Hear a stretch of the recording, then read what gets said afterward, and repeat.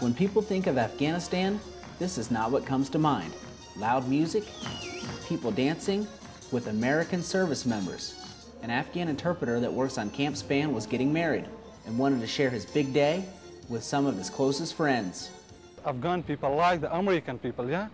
If you join or participate in Afghan parties, you're happy because you have more cooperation with us in Afghanistan, like peaceful.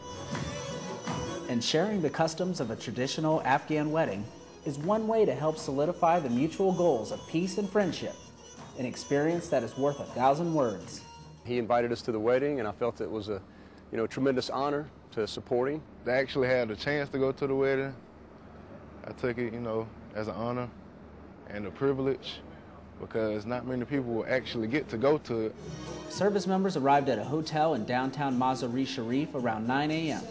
It's an Afghan custom to party hours before the wedding, with men and women separated until the big event.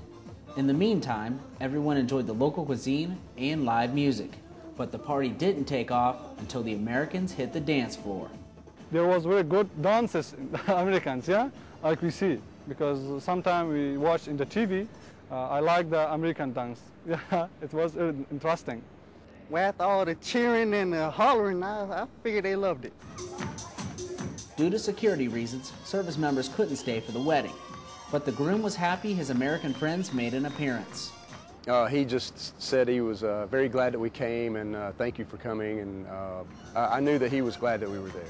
Senior Airman Matthew Clouse, Mazar-i Sharif, Afghanistan.